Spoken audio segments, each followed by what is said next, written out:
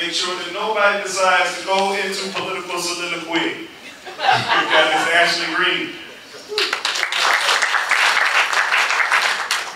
And our straw poll volunteers who will find out just how much these people had an influence on you and your vote taking after this. It's Aaron Dietrich and Michelle Kerr. And lastly, let's give a round of applause to our event maestro, Miss Adrienne Redden.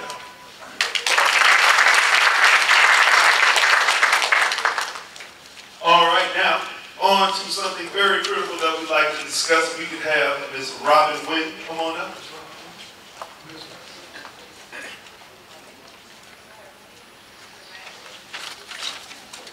All right. Well, Robin's not here, so let us have, oh, she's coming. She's coming. While she's walking on up, our pastor, the man who pays the bills, would like to have a few words with you, so we will give him our undivided attention in just a moment.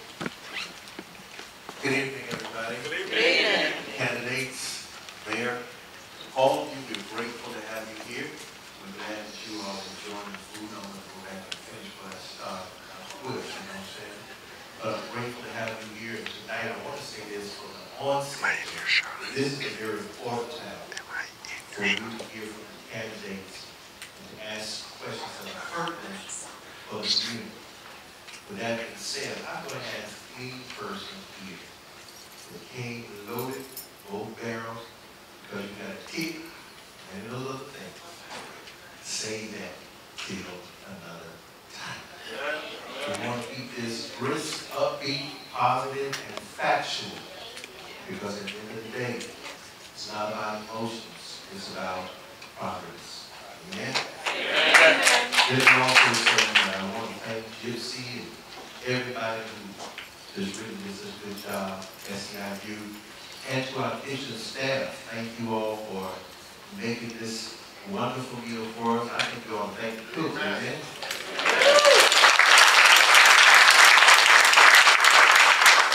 Chinese proverb. Never piss off the person who's pouring your Kool-Aid. Anyway, thank you all. Enjoy dessert. Words of wisdom from a wise man. Now, I know that everybody has beautiful, high-tech, very expensive cell phones. Now, what I need you to do is shut them off. Shut them off, please. It's worse than the movie theater, okay? Cut all of that off. We don't want to hear all the songs on your ringtones. All right, we want to be able to keep things going so everybody cuts the cell phones all the way off so we don't have to be disturbed. Keep things going. The last thing you want is you have something very important to say. And a bad song comes on and everybody is totally distracted by the music and not what you say. All right, ladies and gentlemen, before we begin, we'd like to introduce our moderator. One of the key people that are going to be involved is our business person. And there was the phone. Well, I know. See that one phone, let that be the best. The next person we will have to ask you to go to your call. All right, go ahead, Robin. Good evening. My name is Robin Wynn. I'm here on behalf of SEIU, Florida Public Service Union. The best way to introduce our purpose tonight is to look around you. Everyone take a moment to scan the room. And think about what you see. What you see is people, from pastors, fraternity and sorority leaders, civil rights activists, working people of the city. This is South St. Petersburg. And what you will hear tonight are questions about everything from crime to youth jobs, economic development, neighborhood issues, and more. But one thing they all have in common is what you see, a more prosperous community and city. In the months and years to come, you will see more of this type of unity and collaboration. SEIU is solidly behind a new 2020 plan, working hand in hand with the People's Budget Review to move St. Petersburg forward. That's why we're organizing hundreds and thousands of residents to speak up for investment in jobs and health of our neighborhood. And first public hearing is September the 12th at St. Petersburg City Hall.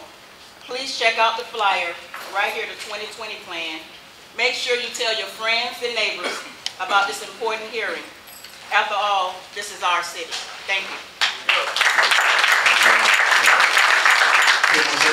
Come on in. It's all right. It's all right.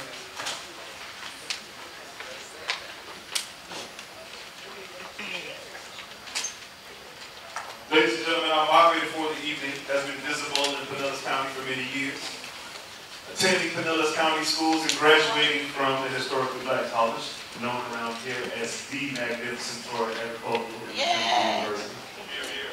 Here, here. Yes. And serving the Alpha Kappa Alpha sorority incorporated, she has led several charges from youth sports to youth employment. This mother of three, wife, lover, and partner of Daniel, and a servant to many who believe that it's not just about being right, it's about doing it right. Ladies and gentlemen, I will now relinquish this mic to the Power Broker Foundation's Church, YMCA of Greater St. Petersburg, Child Park Branch Executive Director, Leonard. Peace.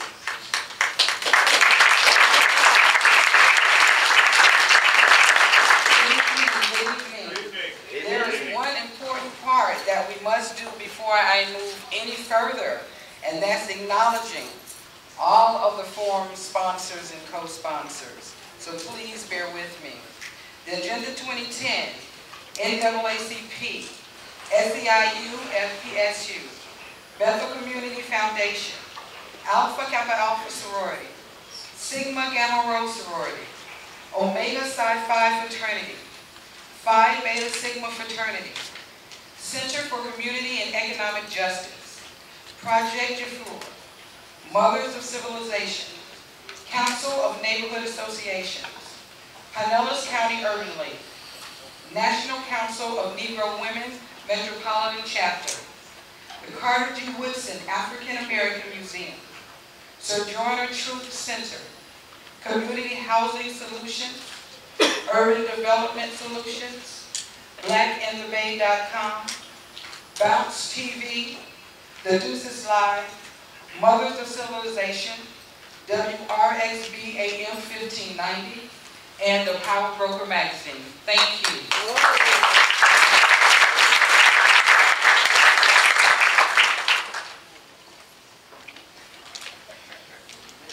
So what we're going to do now is I'm going to ask Ms. Robin Wynn, she's already brought the purpose, but we are going to officially have the welcome and the explanation overview of Agenda 2020. Ms. Gwen, brief.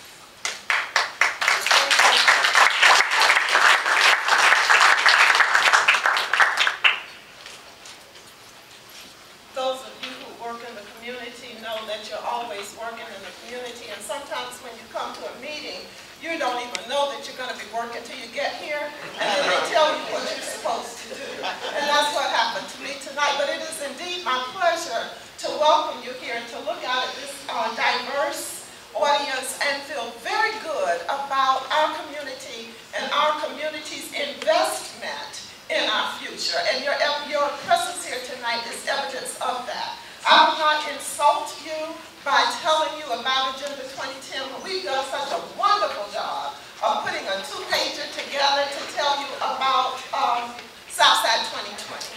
What I do want to point out to you is the little blue box on the back of the sheet that says learn more and get involved. At this point, you don't have to know everything you need to know to consider getting involved. You will find on these two pages. What I'd like to do is tell you how important it is for you to get involved. This plan is your plan. This plan is our plan.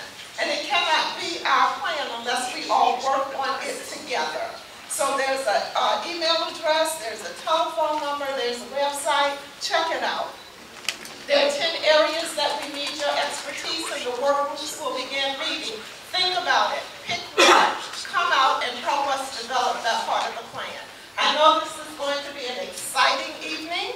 I know we're going to have some deep, well thought out questions, provoking questions that will help us either reaffirm the person we've already chosen or change our mind and choose someone else. So let's get started.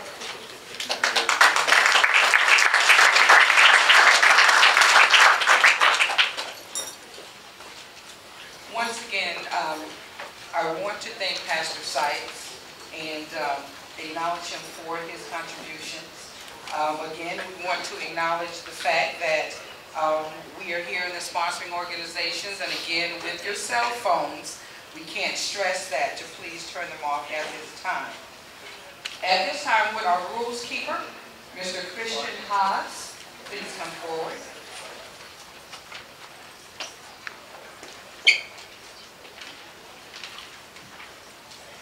Good evening, everybody. My name is Christian Haas, and I work at USF St. Pete, and I'm involved with the People's Budget Review in Wicked Pinellas. Not to belabor the point, please turn your phones off. Unless you're part of my generation, you want to post it on Facebook, and you can take a picture silently. I'm okay with that. But some of the real rules, the audience members are going to have 90 seconds or a minute and a half to ask your questions. It's really important that you think through what you're going to ask so you don't find yourself rambling at the mic. There is a bit of a difference between a statement or a comment and a question, so keep that in mind when you're coming up to the mic. The questions may be directed at one or all of the candidates. If they're directed at one candidate, the candidate will have 2 minutes to answer. If they're directed at all the candidates, the candidate will have 90 seconds to answer. If you approach your time limit, you'll see a warning sign. And if you reach your time limit, you're going to see a stop sign.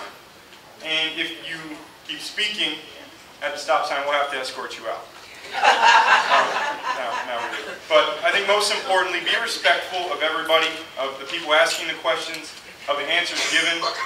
Even if you don't agree, dialogue is the most important part of democracy, and we can't have constructive dialogue if we're being disrespectful. So keep that in mind when you take the mic. Thank you.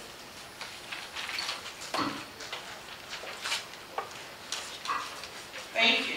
At this time, we are going to ask each candidate, would you please introduce yourself, and we're going to start with ladies first.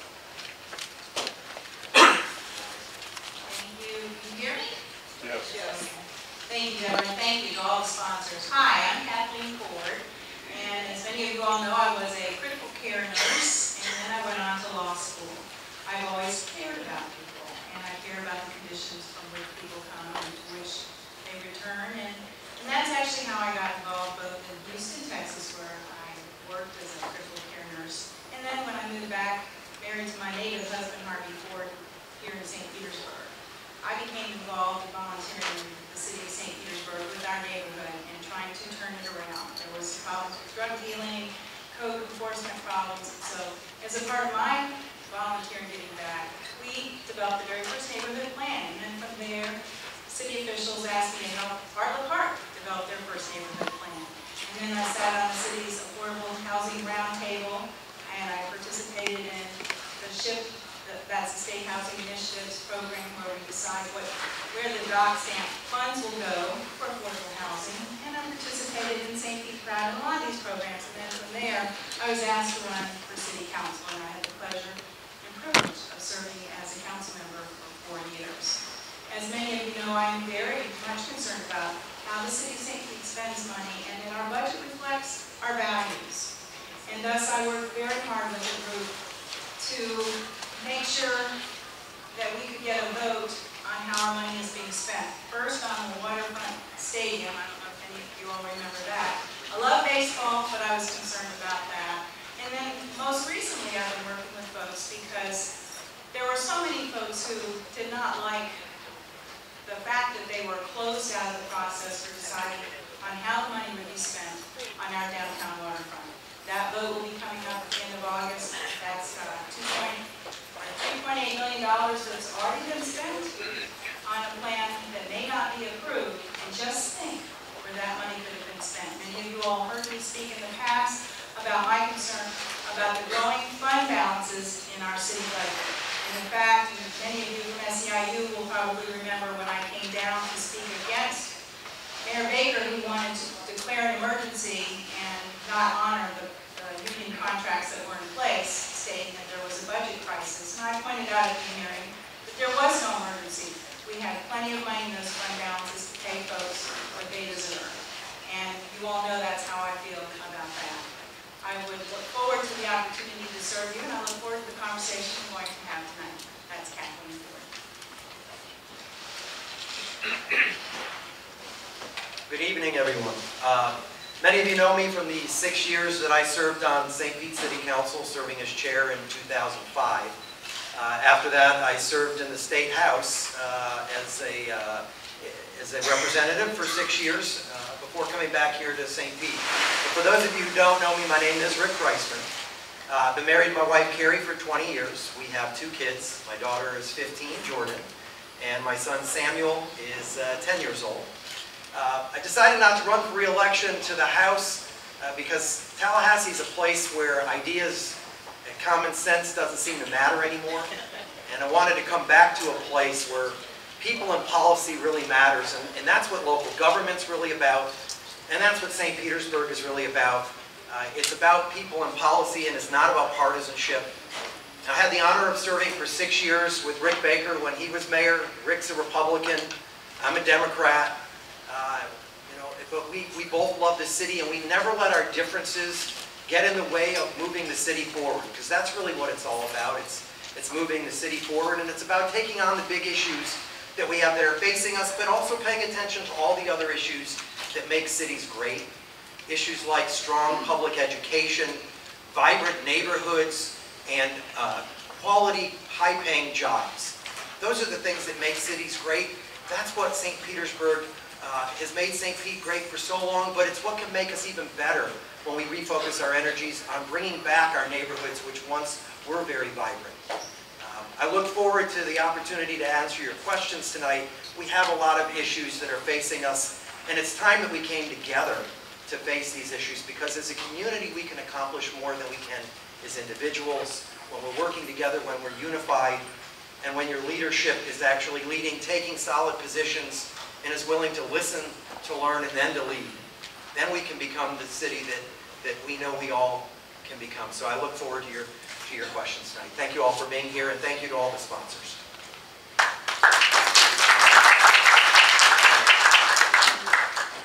Well, good evening. My name is Bill Foster, and I am the mayor of St. Petersburg. And now this is on. Thank you all for coming out tonight. Thank you for spending this moment with us, and thank you to all of the sponsors that are putting this program on, and really for allowing a format with a 90-second question. Because you can make a statement, and as long as you put a little question mark at the end, we all get to hear from you. And these are opportunities that we can't pass up. You know, as I said, I am the mayor of St. Petersburg, and it's not a geographical area. It's the mayor of North St. Petersburg, West, South. I'm the mayor of South St. Petersburg. And I know that this is a format that is going to discuss issues in South St. Petersburg, but let's talk about the city united. Let's talk about what our commonality and how great the city is doing, not everywhere, but what our visions are going forward. My vision 4 years ago, anticipating the greatest recession of our lifetime, anticipating a mortgage foreclosure crisis that was that really packed a punch, was to create environments that were conducive for private investment, to really work on the details, to worry about look, smell, and feel. Yes, customer service, housing stock, and all of these things, incentives to do business in the city. We're on track for almost $500 million in new growth. This is properties that will be on the tax rolls next year. It's to focus on our employees, and I'm glad that Robin is here representing the SEIU, and she knows all about my open door policy, but knowing that happy employees make happy customers make happy citizens. Knowing who you work for. I work for you. Now, for the past 3.5 years, you have signed my paycheck, and I have been in the community, but my service didn't start in 2000 or in when was I elected? 2010. It started in 1998 when I started on the city council. And my passion for South St. Petersburg, as it was for all the city, was to make it better. And it didn't just start with the Community Law Fest. It was to support the initiatives of Job Corps and the redevelopment of the Tacra site, the Tangerine redevelopment, the Mercy Hospital, the Midtown Post Office. All of these things go back to a previous administration, but when you're on the city council working together, you vote on these things. And as you go forward, it is making sure that we're working on economic development, public safety, that we have an African American Heritage Trail, that we build a St. Petersburg College Midtown campus, 45,000 square feet. That we continue to work on initiatives that are important to you, to bring in private investment. It has been the greatest honor of my life to serve you for the past 4 years. And I'm asking that you re-up me and let's do it again. Let's continue the momentum. Thank you. Thank you. I'm going to call our stronghold leaders, Aaron Dietrich, Mr. Dietrich, and Ms. Michelle Kerr, to come up and explain their role and provide our first stronghold result. You're starting the stronghold now? Well, yeah, that's what they have. Not ready, we'll move right on. I think the stronghold was to be at the conclusion of the debate. It's just to explain. Oh, okay. Well, good evening, everybody. Good evening. My name is Aaron Dietrich, and I've been charged with handling the straw poll process, which will be pretty interesting this evening. You should all see your little ballot here, little small little square. This is how we're going to kind of gauge your hearts and minds based on the discussions you hear here this evening. So we are going to have some results based on what we hear tonight. What we're going to ask you to do when the time comes is to please fill this out. We're going to set up a box right outside the door. If you could please fold it in half and be ready to just drop it in there as you're leaving. The results will not be ready by this evening, I don't believe, but we will get them out to you as soon as we possibly can. Okay? All right. All right. Thank you, Mr. Dietrich. Now, this is where we're actually going to get started with questions. And I have the honor of actually asking the first question. And I'm going to ask this question of all three candidates. And please be as clear and as honest as you can. Let's start with the simple question.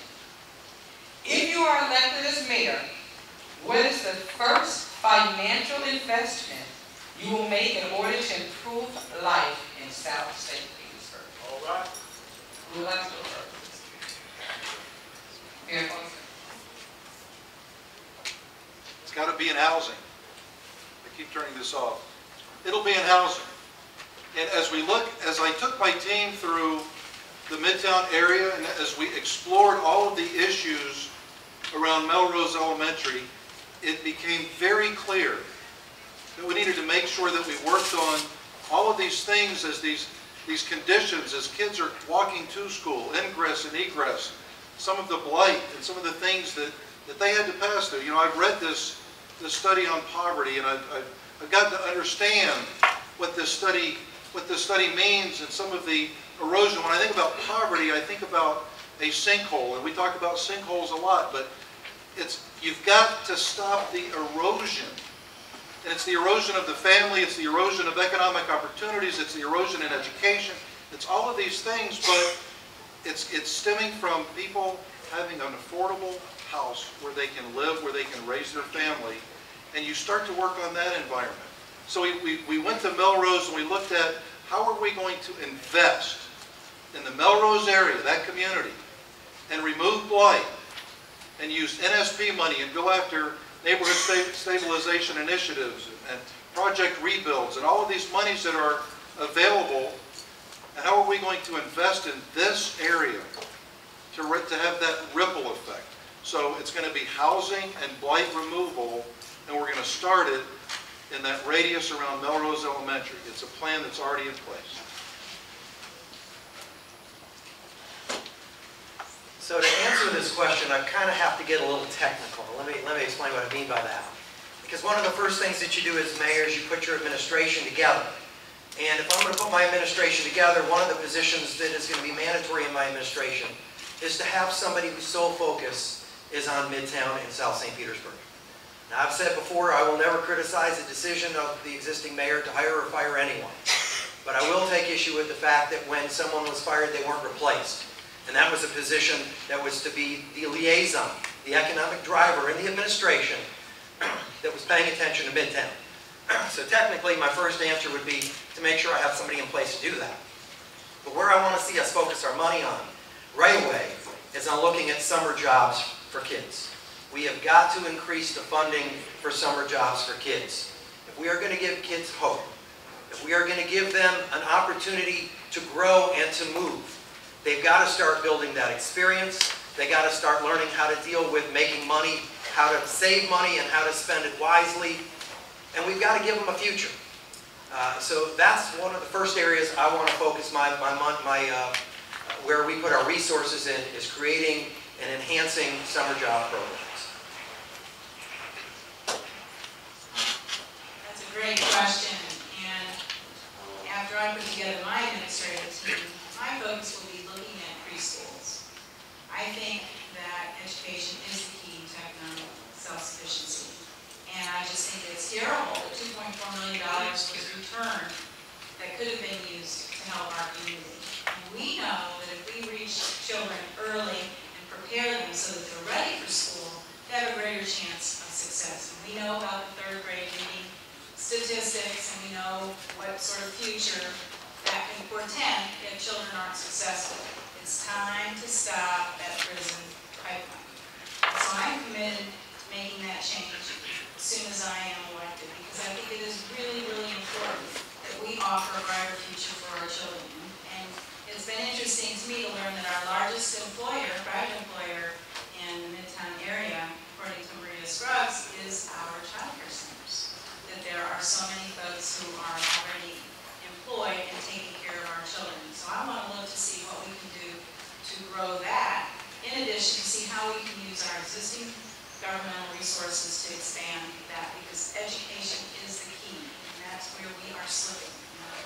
Although our job is to run the city, we do know that education is going to be a key component of economic success down the road. Thank you. Okay, you warmed up? Ready to go? Go, go. All right. I have just one more question. I'm going to take Can I ask a follow-up question then, though, to something real quick. Well, you know what? Go ahead and ask yours, because mine is this completely question? different. Hi, I'm Teresa Jones. This question is actually directed to Ms. Ford.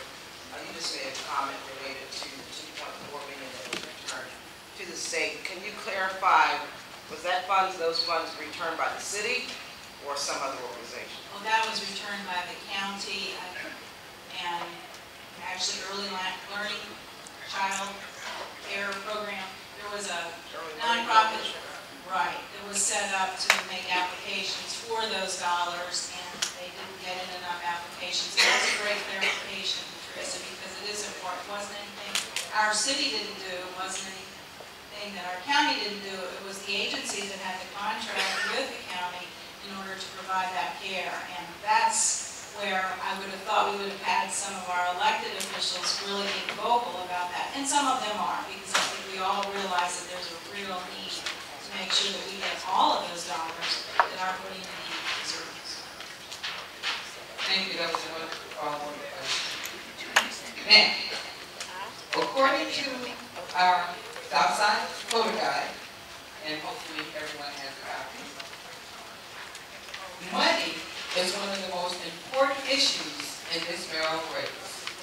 You've all seen the Pinellas County report that says that poverty is costing Pinellas County taxpayers $2.3 billion per year. And that the biggest concentration of poverty is right here in South St. Petersburg.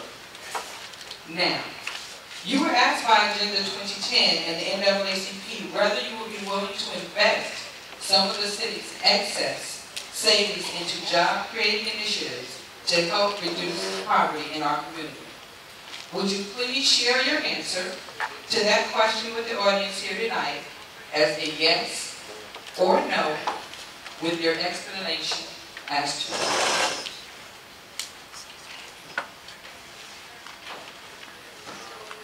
I'll go first on that one, and my answer is yes. We've got to start investing, and we have to create jobs. I mean, one of the things that I saw happen in Tallahassee, and the same thing happens here, is we spend money on things that cost so much more, like incarcerating people, than it does in providing education, substance abuse rehab programs, mental health counseling. It's so much cheaper to invest the money on the front end than it is to spend it on the back end. And when we have excess dollars, to not take those monies and invest them into the community makes no sense. So to me, that's an easy one, and it's a yes.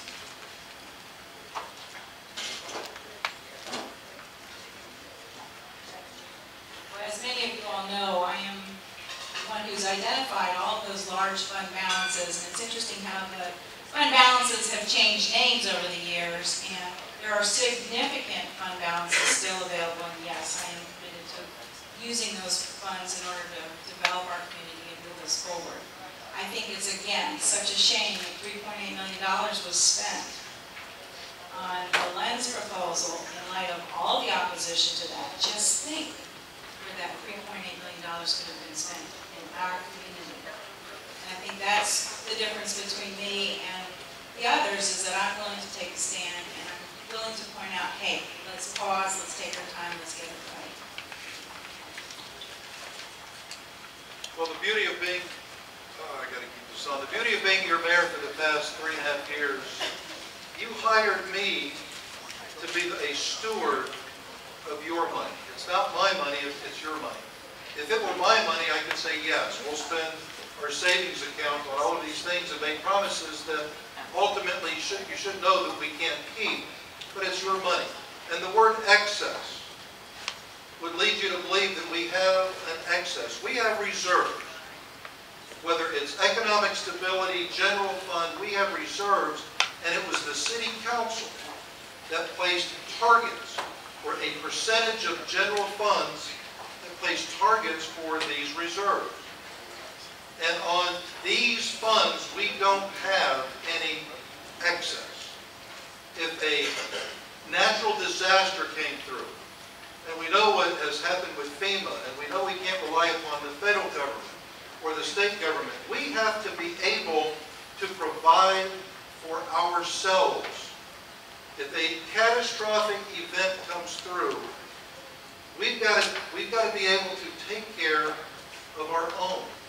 So that's what these reserves are all about. Now, in sanitation, we have a healthy fund balance. But you know what? We're going to take that fund balance and we're going to buy a new sanitation fleet using compressed natural gas. It's better for the environment, lower maintenance, better mileage. It's all good. So where we have fund balance, we're going to use these funds accordingly. Same thing in equipment replacement. But to give an inference that we have excess, we don't. Now, will we use Project Rebuild? Will we use CDBG, Penny for Pinellas, NSP, all of these alphabet soup acronyms that you're all accustomed to? Absolutely, we will invest in this community.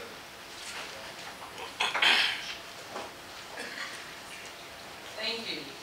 Now, this is the part of the program where you actually are able to ask your own questions. And again, as we politically and as delicately as we tried to state in the beginning, again, there's a difference between a statement and a question. And if you have your barrels loaded, well, that's that you put it away and just, get to be done.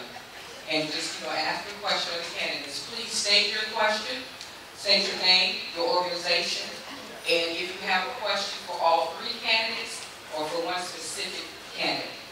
Thank you. Ray Tampa speaking as an individual, and I put my gun away, and I do have a BB gun. And this question is for all the individual candidates. Poverty pimps is a derogatory term or label used to convey that an individual or group is benefiting unduly by acting as an intermediary on behalf of the poor, the disadvantaged, or some other victimized groups. Are you as candidates for mayor willing to recognize and reject the poverty pimps in our community? The answer is undoubtedly yes. I haven't heard that term, and the answer is yes. And I want to thank Mr. Tampa for his commitment to education over the years and his commitment to the NAACP. I hear you, and I absolutely will reject that. Thank you for your service. And I too have not heard that term before, but I certainly would reject it. And anyone who's preying on those who are in need, those who are most susceptible in our community, is despicable, and certainly something that I have no time for. Mr. Tampa, I too recognize and will reject poverty. And so let me just go a little bit further to say that I think that's what's really important, that we have some accountability for all of our programs. And whether it's for economic development on one area of town or another area of town, I think it's very important that when we're giving incentives or we're putting somebody in charge of a program, that we make sure that the city is getting what it bargained for. And I'm concerned when I look at some of our other private contracts as to how these things are changing and who now has control over significant city assets. And I think it is very important that we stay on top of it, and that as your mayor, I would demand accountability for anybody who is receiving any city funds whatsoever. Those dollars are precious. I know that you work very hard to earn your money, and when you're taxed and asked to pay for services, which you don't mind, we are in a civil society, you know that's the price of a civilized society, but you want to make sure those dollars are spent wisely and that what was promised is produced, and I will be there to make sure that happens. Thanks. Hi, my name is Bethal Thompson, and I'm a lifetime resident of St. Petersburg, and I've pretty much lived all over the city. This question is for you, Mayor Foster. Can you possibly explain your seamless city mission submission statement that you had, and how have you applied it over your term to the South Side and particularly the Midtown area? That's a great question. And when I think of seamless city, and let me explain this. I was talking to a group of fourth graders, and it was at a Catholic school on the north side of St. Pete. At least how I define a seamless city. And I asked him, I said, and this was a couple years ago, and I said, is there an area of St. Petersburg? Now these are fourth graders. They don't read the paper, they don't watch the news. They're influenced by teachers, by coaches, by parents, by church members. But I said, is there anywhere in St. Petersburg that you feel is unsafe, where you would not like to go? And I asked them to raise their hands. And guess what? Every single one of those little darlings raised their hands. And I said, I commit to you, and I'll come back 4 years from now. And I want to make sure that the answer is different, that we work on those things that are perception related or related, but it's about public safety. It's about making sure that we have safe environments throughout the city. It's making sure that we have businesses that want to grow. It's making sure that we have affordable housing stock, that we've removed the blight, that we've given people opportunities. And it's all about opportunity. So seamless city to me is that there's no imaginary line in the road, and that you feel very comfortable regardless of where you are in the city, and that you feel comfortable and that you feel that the opportunities are there. And so we've been working on that, yes. No excuses. This recession has kicked our backsides. And with this mortgage foreclosure crisis, it made it just as bad. But guess what? We have sowed these seeds throughout the entire community, and the harvest is there. That's why I'm running for mayor again, because things are starting to take root. We've got passionate people working on plans. This will work. Before we ask our next question, We would like to acknowledge those that have walked into the room. Councilman Wingate, we would like to acknowledge his presence here today, as well as State Representative Dal Rusan, who I saw at the back. Thank you. Our next question. This is for all of you, and I've been following you around on the campaign trail, it seems. And you all have talked about education. And let me first direct this to Ms. Ford and then to the others. You made a comment recently about prisons can predict how many cells to build with how many kids cannot make it through 3rd grade. And you can clarify that, but let me just say, you walk through some of the South Side schools, Maximo, Fairmont, Melrose, all the ones that you've talked about. Those kids aren't making it. They're not coming to school ready to learn. They're not getting on reading level by 3rd grade. Give me something new. I know we got Summer Bridge. I know we got St. Pete Promise. I don't know. I have hopes for those, but give me something new. Well, Jim, I do share your concern. That's what I've observed. And I have 2 kids who graduated from college, and my son just graduated from law school. And when we made a big chart, where are our kids going to school? And we toured all the schools in St. Pete. Well, does this school have, PE was important. My child had a lot of energy, and I knew he was going to be in timeout if he didn't have PE. Well, many of you all know we didn't have our free play. We don't have free play in school. I think that's a darn shame, because I know, at least with my son, he needed to have that pen to go play, release that steam, and he could come down, sit down, and study when it came time. I think that's part of the problem we have in the structure of the school day. But I see a bigger problem, and that is with the readiness to learn. And that's why I'm advocating for preschool intervention. We've got to make sure our children are ready to learn. And so many of our kids, when they get to kindergarten, are not even ready for identifying colors, letters, all that. And so they're already behind. And you know, kids are smart. They know when Johnny or Susie sitting next door knows something that they don't. And I don't want any child to feel like they're being left out. So I think we can help fill that gap to get kids ready so that they have more success in those lower grades. And we've got to work with our school system. We all know that we're not going to be in the school board, but we've got to work closely. The city can have a difference because we can look at the preschool part of it, help get these kids ready for kindergarten.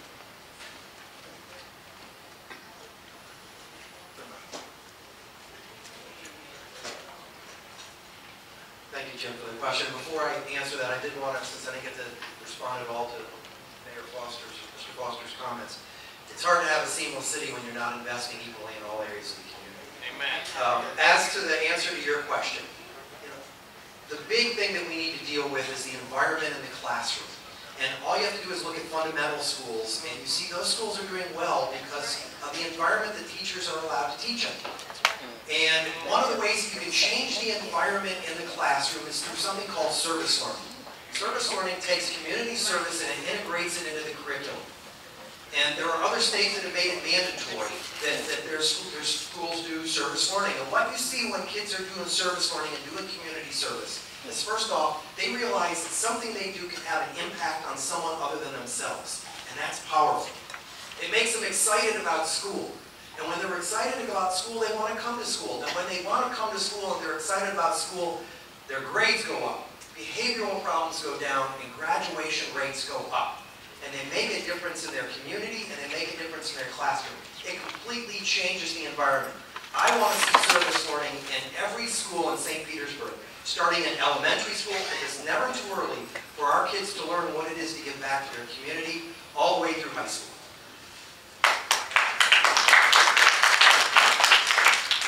That's a great question, Jim. The achievement gap begins at birth.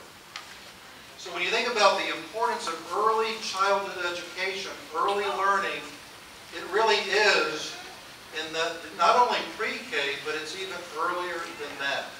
And we have to focus on truly that early childhood education, and that summer bridge is new. And I believe it will work because in partnerships with the school board, with JWB, with the city of St. Petersburg, we're implementing these summer programs called disguised learning. So kids can get all their arts and crafts, and they can do all of their fun stuff in the summer, but they're learning and they're reading, and we've given them incentives to read. We have Read Direct, but all of these things are to make sure that we bridge so there's no slip between age 2 to 3, 3 to 4, and those summer times. And something else that's new is Dr. Michael Grego. I've been mayor for 3.5 years. I've had 3 superintendents. I think we got a good one now, though. Trust this man. He is passionate about the education of our children. Something else that's new, Renee Flowers. And she is also passionate about your kids on the school board. So with this new partnership, St. Pete's Promise, we finally have an Education Foundation member or employee, a school member employee, and a city employee working together to make education better in St. Petersburg.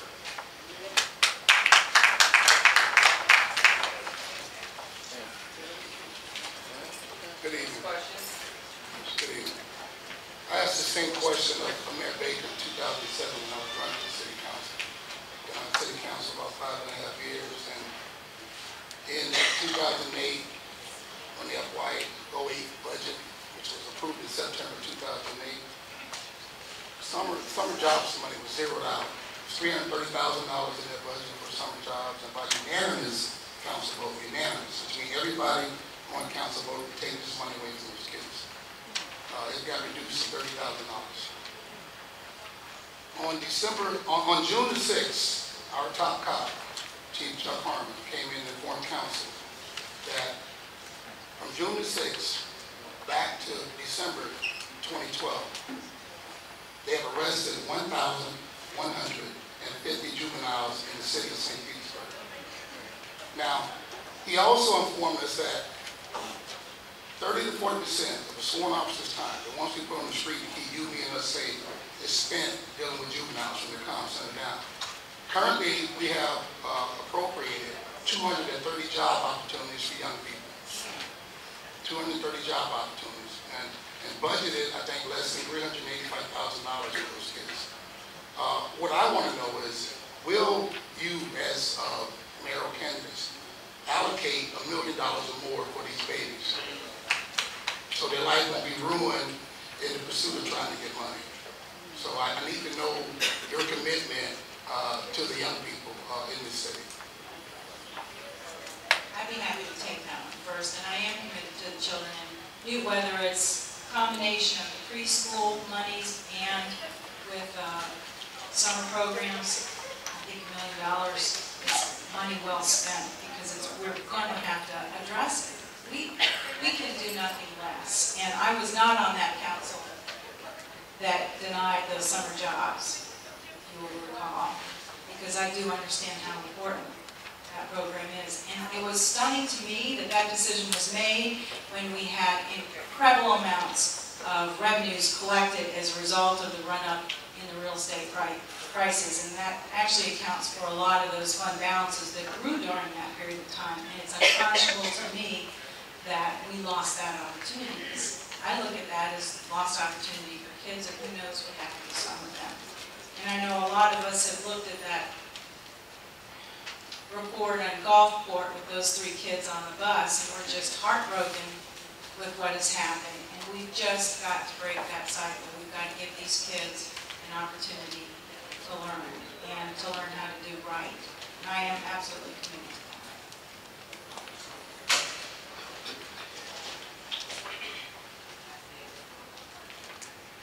Thank you, council member, for that question and for your service. You know, if I had the ad valorem revenues that we had in those years in the 2000s, the answer would be easy, absolutely. But we've lost tens of millions of dollars in ad valorem revenues alone. And then you couple that with reductions in telecommunications taxes, utility taxes, franchise fees. We had to really downsize or right-size government for the new normal. So it would be easy for me to stand here knowing the budget and being able to make promises that, again, you know you shouldn't keep. But and say, absolutely, I'll give it $1 million, but I happen to know that with that $1 million comes cuts somewhere. Is it police, fire, parks and recreation? Is it libraries? Is it, where does it come from?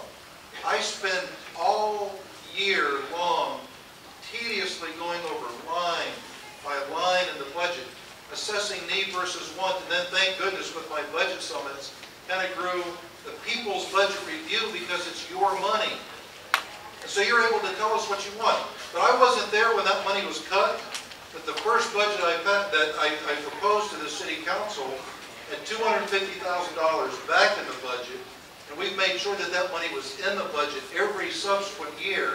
And this city spends more than $1 million in its parks and recreation budget, making sure that we employ our own kids throughout the summertime, even as part-time rec workers, making sure that they have employment. And so that's a commitment from me that will continue.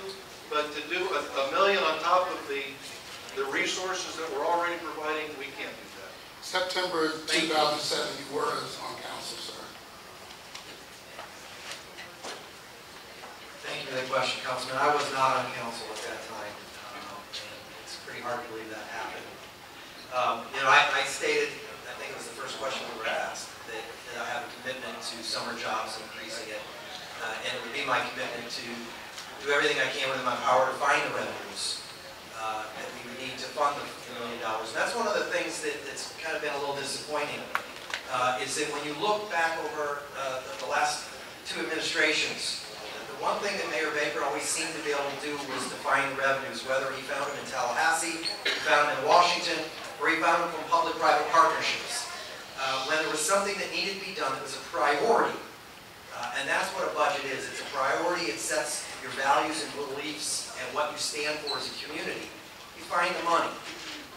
And certainly, as we've talked about, the cost of policing, the cost of incarceration is significantly more than it is in investing in jobs for our kids.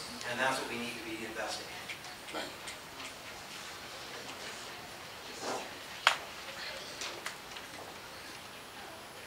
Just as a quick reminder, I'm going to give some time limit rules again, if you all don't mind. If you have a question and it is directed to one candidate, you get 2 minutes to answer. If you have a question and it's directed to all 3 candidates, they have 90 seconds to answer. Your questions is a maximum of 90 seconds to state your question. When you approach your time limit, you will see this warning sign. When you reach your time limit, you will see this stop sign.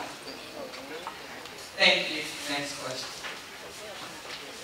Good evening. My name is Kurt Conley. I'm here speaking as a private citizen. I live on Central Avenue, the border between the north and south sides of St. Pete. I know nobody wants to talk about this. Our newspapers won't write about it, and TV news will talk about anything but it.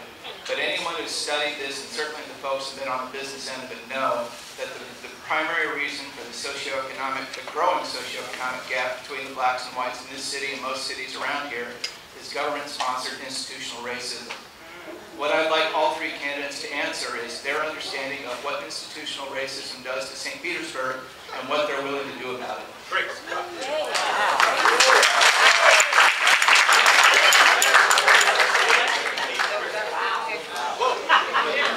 Don't jump up all at once.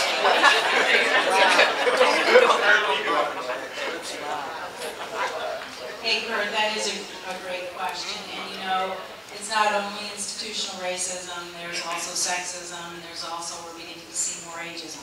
But by far the one that I think hurts our community the most is the racism. And we see it in a lot of different departments. And I think folks who work in the city know exactly what I'm talking about. And I think it is time for a change, and to recognize those challenges that we have. And understand that when our labor is used to build somebody else's capital out in the private sector in the way of shareholders, we lose.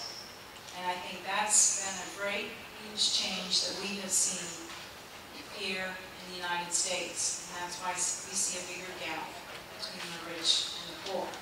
And that is a problem that we're seeing. Government is one way that we have been able to offer folks still a good paying job with benefits. And we have seen where there are still differences in who has what jobs where in our municipal government. It's better than others, but we know from certain instances that how employees are treated within the city is different. For example, when statements are taken from police officers, are they sworn in or not during the investigation? And we know that, for example, white officers did not have to be sworn in, but black officers did.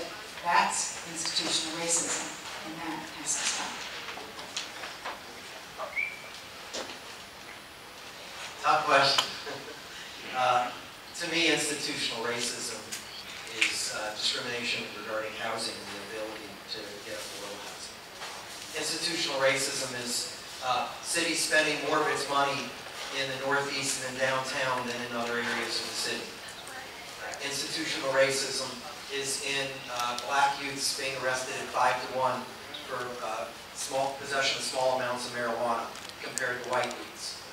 That type of thing, and being saddled with a record and a misdemeanor that makes it difficult to get jobs, that makes it difficult to get into college, when other options are available like civil citations.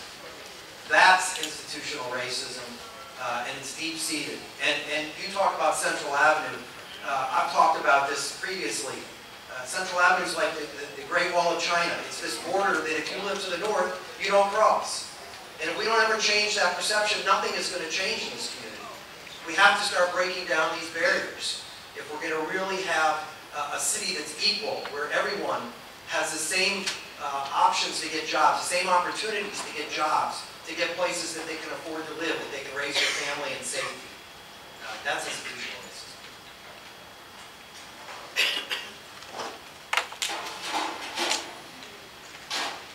I've demonstrated that I have zero tolerance for discrimination, whether it's in our employee handling of situations or any other employee situations or housing, discrimination based upon race, sexual orientation, national origin, religion, creed, zero tolerance. Now I understand the basis of institutional racism. I don't subscribe to much of what is in the book you gave me as far as the new Jim Crow laws. Because when it comes to the enforcement of laws, there's a victim. Somewhere, the police are called, and there's a victim. There's a complainant. And then it's not up to the police officer, it's not up to this mayor to pick and choose which laws we're going to enforce. There's really not much gray area. Now, if there's a way to negotiate it away, if there's a way to talk to the complainant and say, well, it wasn't really this or that, but that's up to the justice system, the criminal justice system, to handle. And a lot of times with first-time offenders, there's the pretrial interventions, there's the plans and things like that. But we still must demonstrate that, you know what? There are consequences for making bad choices. And if we can catch it early, we can do something about it. But there's still a victim at the end of the day.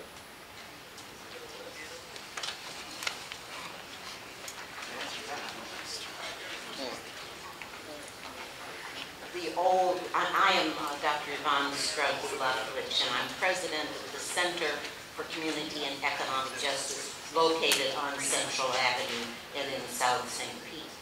The old challenge to what to do about the discrepancies, poverty and race in urban areas has always been answered by housing, schools, and jobs.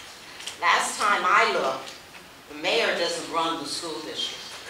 And while these discussions about the school district are useful, what I want to know from the mayoral candidates is what will be your strategy to collaborate in ways that you can produce money, concrete funds, to implement the 2020 plan, which has already analyzed all this stuff and has a design for having South St. Petersburg change its status in relation to all the other communities in St. Petersburg, and everybody wins because it eliminates by 30% the cost of supporting poverty in South St. Petersburg. And that's a great point. And it's all about relationships and partnerships. Now, Mr. Priceman talked about, you know, a previous administration that could go out and find money. And I agree, we could find money. The feds had it, the state had it, we had it, everybody had it. But guess what? You read the papers, you watch the news, you know that that money dried up. There's this thing out there even now called sequestration, where even the government was going to shut down, and they started defining employees by non-essential. So yeah, things are tight, but guess what?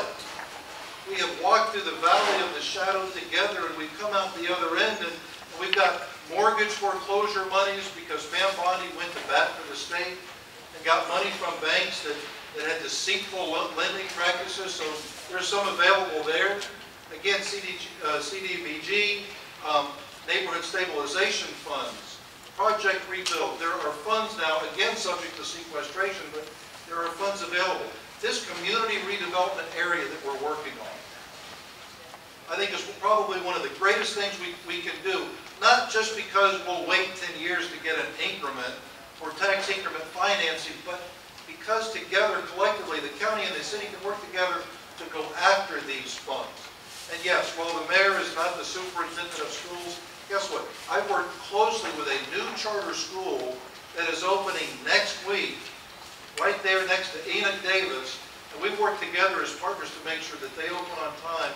They already have a waiting list. That's what mayors can do. Amen. The question is the strategy. Well, my strategy with respect to the school component, because I think that really is the key, is education. That's why I think the city can play a role with preschool, preparing kids for school. We all are familiar with WIC, Women's Infant Children Funding for Food, and now it's been transformed into SNAP. Again, these are food programs, and of course everybody knows food is very important for newborn babies because the brain is developing, and that's why it's key, and that's why we support making sure that we have enough food for our children when they're growing. And then we have to look at how we're going to get them ready for school.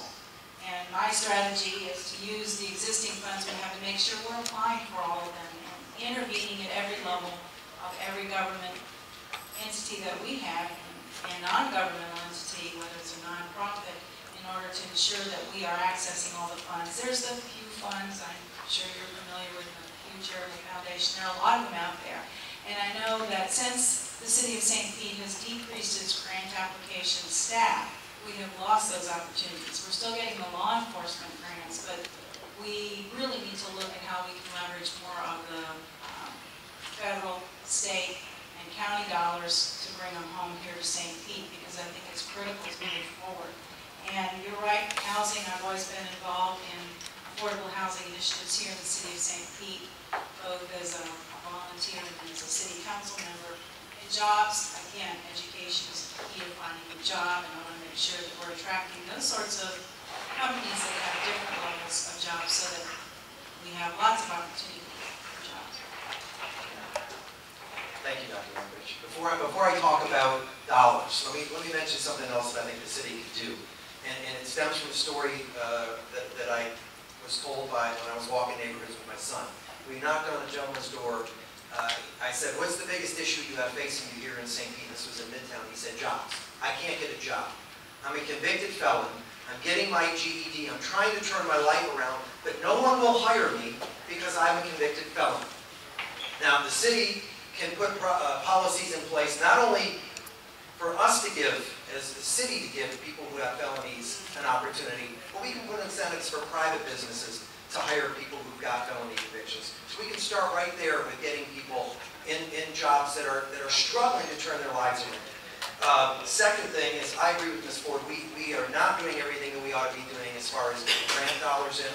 I think we have a lot of opportunities. And if you do read the paper, as Mr. Foster said, you will see that even in these difficult times, the city of Tampa and the mayor of Tampa was able to go to Washington and bring $30 million back here to his community. If they can do it in Tampa, there's no reason we can't do the same thing here. You just have to travel there and have the resources and have the relationships and know who to ask and try and bring the money home. But you got to be willing to do it. And I'm willing to do that. We need to do that. Thank you. Thank you. Before we go to the next question, I've been asked to acknowledge all of the candidates that are brave enough to compete for city council seats. For District 2, Jim Kennedy and Lorraine Margison.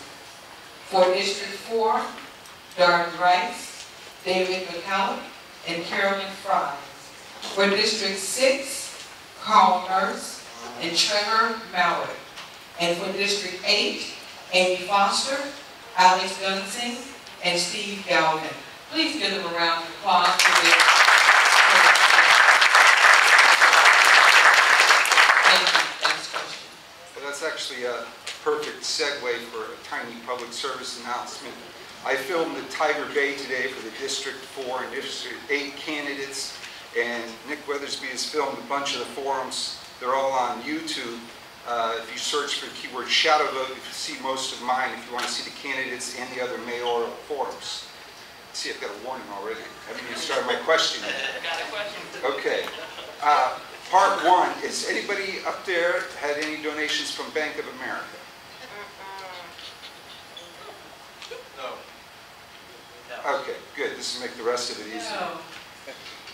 So, Bank of America is used by the city and is a huge account. It's the 4th largest city in Florida. They've been caught, and there's been people testified, at least in the press yet, hasn't finished the court system, but they were paying bonuses on their mortgages to anybody who could hold up the process to their employees for dragging their feet on mortgage refinancing until the foreclosure was complete. Completely cheating people out of their houses. I mean, blatant criminal activity. These people are as bad as the mafia. All right? And we do business with them. So, there's an RFP coming up, I believe, next year, because of the meeting this year, or last year, on whether we should renew the contract with Bank of America. So, my question is, will you speak out against that RFP? And what I would like to see personally in a mayor, and you can explain if you are this mayor, I'd like to see somebody stand up and say, because you did this, this, and this, and this, we're not going to let you come to our town, prey on our citizens, and expect you to be our customer. And read that into the record. In an upcoming meeting. Is that for all 3 candidates? That's for all 3. Thank you.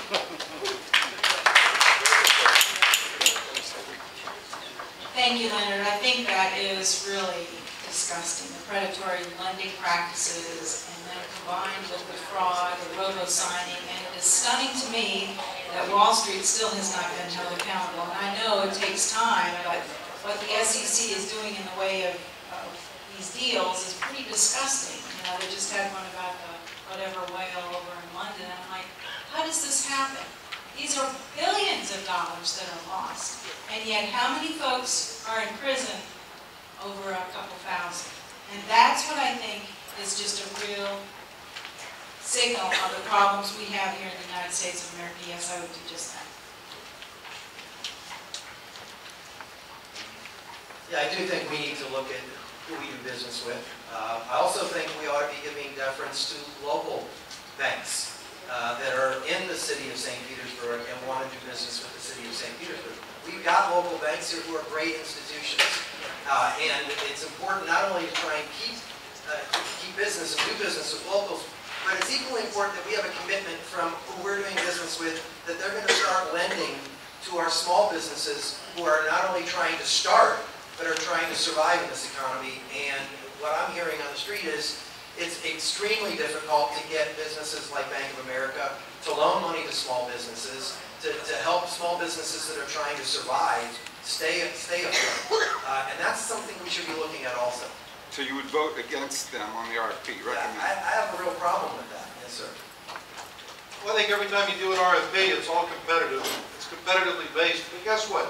It is your money. We've looked at this before, and it's not, and trust me when I say, and I know that's a loaded term, It's not like you're closing your bank account and opening up a bank account in your personal finances next door. We've got hundreds of millions of dollars. We've got tens of thousands of employees that have direct deposit here and electronic banking there. And we've got software that's full of all of this data. And there is a tremendous cost at changing banks and converting from one to another. It's not like your savings account at home. There are huge constraints to that. Now, as we go forward with the RFP, is it worth looking at now? Absolutely. Council looks at that every time it comes up. The issue's been discussed, and guess what? We'll talk about it again, but there's a lot of man-hour, woman-hour time involved in that, and it would take months to effectuate such a transaction like that. That's the reality. We should start now. Thanks. Good evening, everybody. My name is Corey Gibbons, Jr. My question is addressed to all three candidates. You know, with all due respect, Mr. Mayor, we open up the Tampa Bay Times now every day, and there's two issues with City Hall that just keep popping up. One is there's too many people in City Hall that are all about the politics and not about the business. And two, transparency, this little old thing that we used to call accountability, you know. So my question for you is, as mayor, your job is to first and foremost be a businessman and to attract business here to St. Petersburg.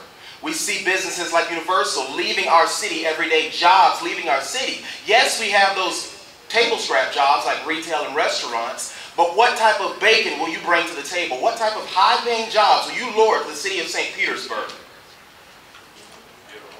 Great question. I think we're doing that now. I think the biggest opportunity that we have right now is along this medical corridor. And on the next City Council meeting, we're going to I propose that the City Council approve a land swap with All Children's Johns Hopkins.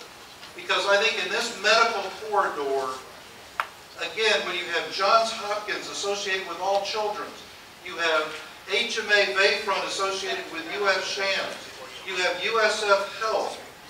When you're looking at academics, research, development, patient care, this medical corridor is going to explode in a very positive way. And you will see a spinoff of high-paying jobs going into this. Cluster development in the marine sciences. They're not going to stop drilling in the Gulf of Mexico as much as we beat our chest. Guess what? They're still going to do it. But we've got this marine science laboratory with USF right here in a port that can get out there with 2 research vessels. And we're trying to get more. So when you look at marine science and this protection of the fisheries and this concentration of marine scientists, those will create high-paying jobs. Banking, insurance, and financing. When you look at all of these things, all of this new development happening in the city, it's going to create new paying jobs. If we can relocate businesses, yes, that's a good thing. But to also focus on small business. And with this the greenhouse that we've created, it says stop it. We've got some exciting momentum for small business in the city of St. Pete. Corey, every time I open the paper, I feel like I'm reading somewhere that Mayor Buckhorn is traveling to try and bring business back to this community. So we see him out doing everything he can to be the head cheerleader and bring business back in. And, you know, we talk about marine science, and we do have tremendous opportunities when it comes to marine science between USF, St. Pete, and Eckerd College. And we don't want to forget about Eckerd College because they're doing some great things there. But when you talk to their professors at USF, they say no one from the city's talking to them. They say that we have an opportunity with our port, which is unused, for it to become the research hub for the entire Gulf of Mexico. We do have an opportunity when it comes to health sciences with All Children's and Johns Hopkins. And I'd be spending time in Maryland sitting down with the folks from Johns Hopkins and saying, we need you to expand your footprint here because we want your business here. Lastly, the other thing we ought to be focusing on is we've got the Dome Industrial Area. We've done a great job putting the land together. But we're turning businesses away. We've got a business that's on Beach Drive that came here, Magna, electric bicycles. They wanted to open manufacturing here, and working with the city, they ran into problems. They took their manufacturing, they opened their plant in Europe. That shouldn't happen. We've got the Dome Industrial Area. Why aren't we using it? We have opportunities for battery technology, LED technology, solar technology. We should be attracting those businesses which are high-tech, high-wage jobs.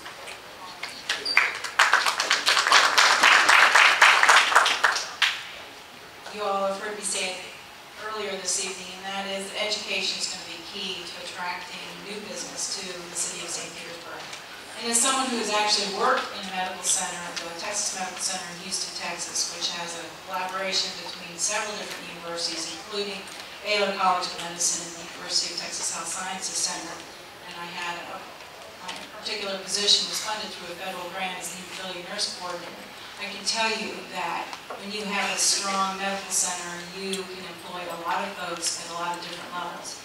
And it's a shame that we kind of gave away our asset to HMA, and they immediately flipped it to somebody else. I'm very much concerned about that particular move, because I think we do need to grow our adult care.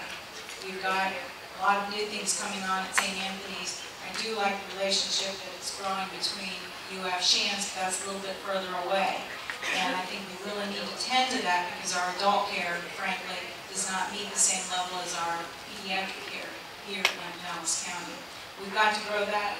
We've got to grow and diversify our economy. We've got Raymond James Financial that really employs a lot of folks here in Pinellas County. We need to go out and grow that business, those opportunities with that particular business. Additionally, let's look at how we can incubate new entrepreneurs so that they can grow their business here in St. Pete. Lots of smaller businesses to hire more. Thank you. I'm also acting as an unofficial timekeeper, and I know that Pastor Sykes welcomed us graciously, but we want to be obedient and be out of here at the allocated time that he has allowed for us to host this forum. So I'm looking that we have 5 additional questions with 3 candidates at approximately 2 minutes apiece, which means we have another 30 minutes before we can actually ask our questions, wrap up, clean up, get our straw bowls, and be gone. And as Pastor Sykes would graciously say, you do not have to go home, but you got to get up out of here. So we're going to ask his permission if we can go over, and I'm going to ask that the last 5 questions, please state clearly if you're asking the questions of all 3 candidates, because that also dictates the amount of time that remains. Thank you. Good afternoon, everyone. My name is Christopher Haney, and I have a question for all 3 candidates. Founders in this country, such as Henry Ford, came up with businesses that ran like clockwork, and you may ask him a question, about it, and he would say, certainly I can find somebody that can answer that for you. Or you can fast forward to Elon Musk, and you ask him how his car runs, and he can probably tell you. Now, the 2020 plan, I would like to know, is how are you all going to see to it that the plan actually works?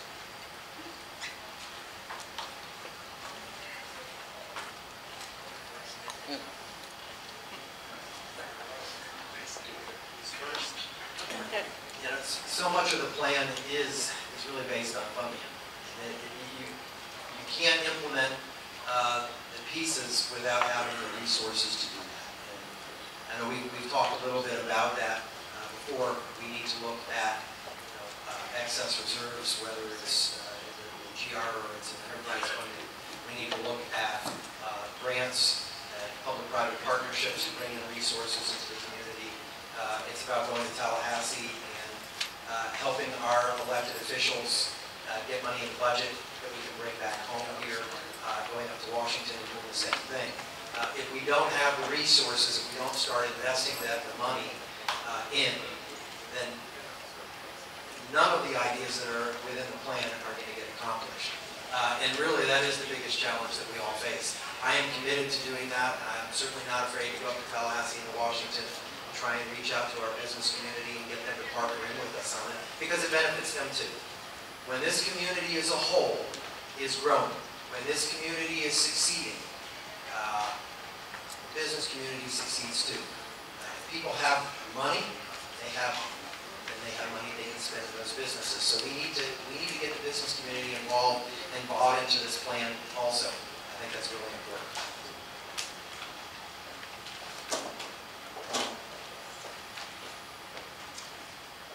looking at the 10 items that are listed as the parts of the 2020 plan. Of course, the important thing to do is to begin with prioritizing and then understanding what bits and pieces can we pull out and start working on today, and then come up with our strategy for how we're going to implement them in the future.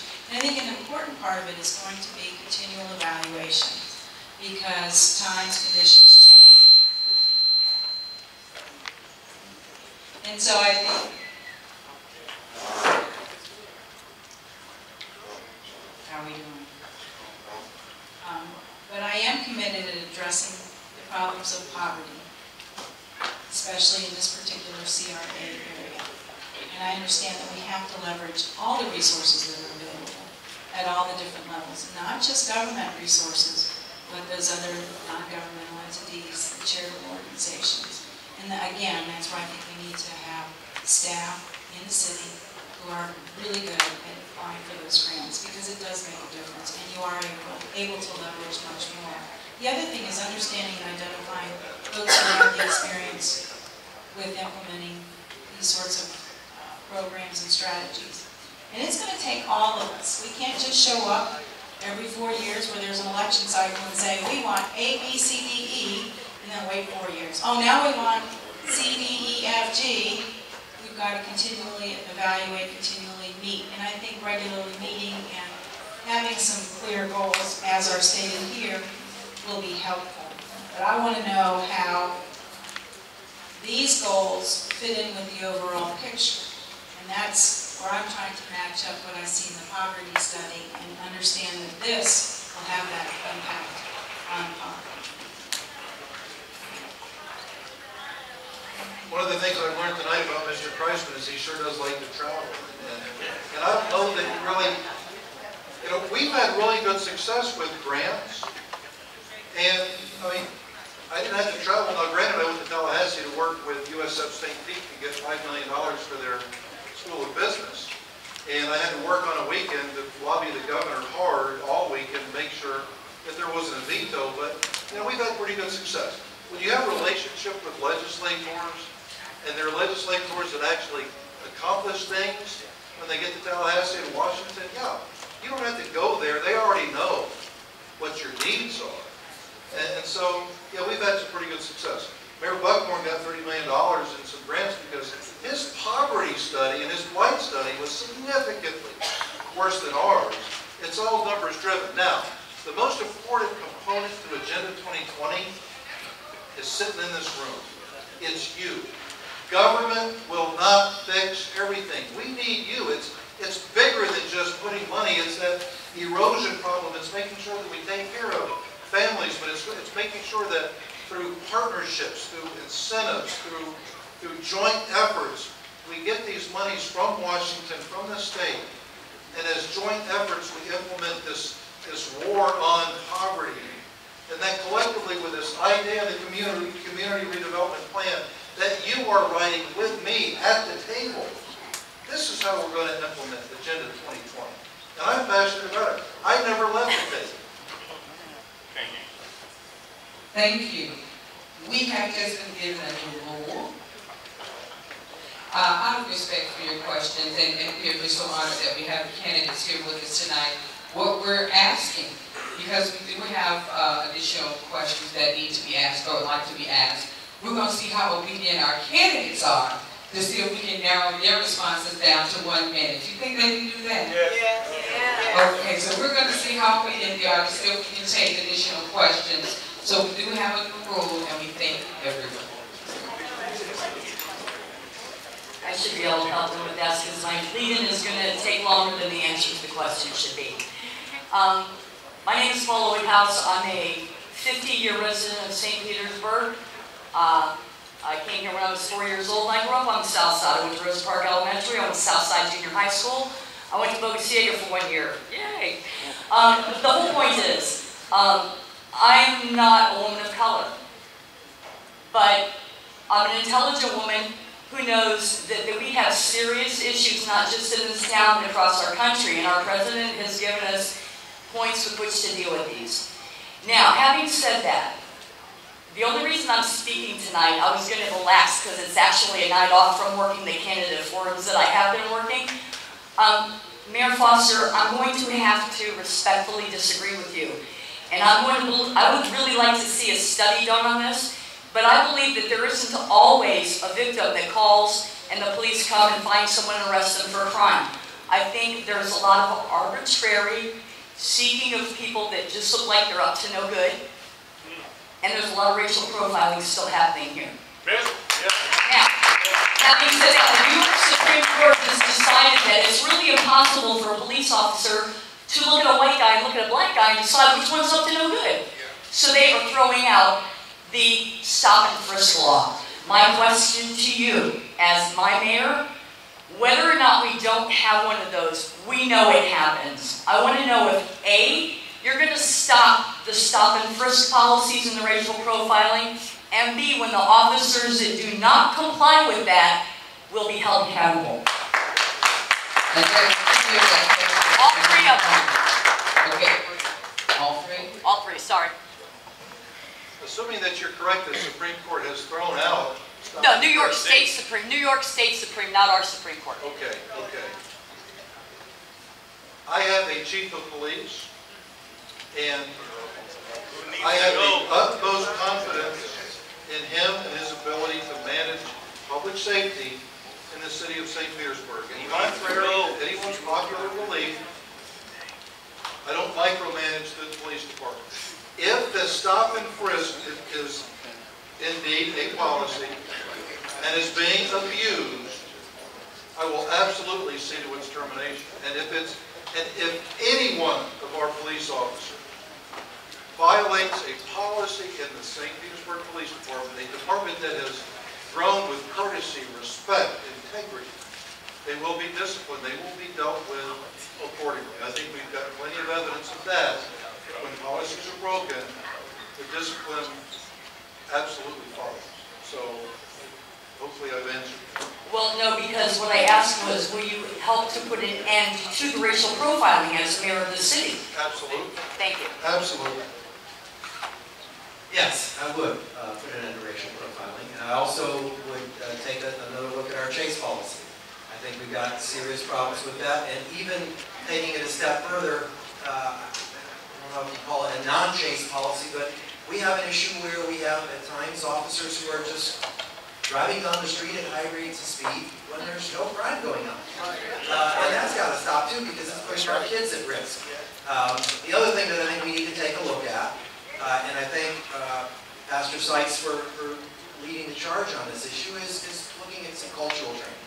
And so that we have officers who come from various backgrounds, that have sensitivities to the various backgrounds that exist within our community.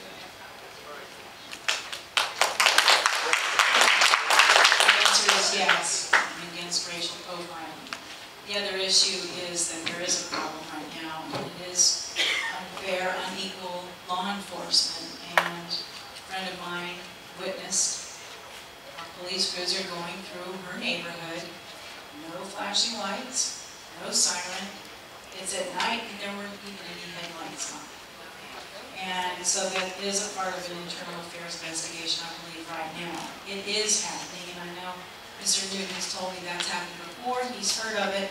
In this particular instance, there are a couple of statements now and a description. So that cannot be tolerated. We already know that we have a problem, and we know we have to address that. So I'm absolutely committed to making sure. Thank you.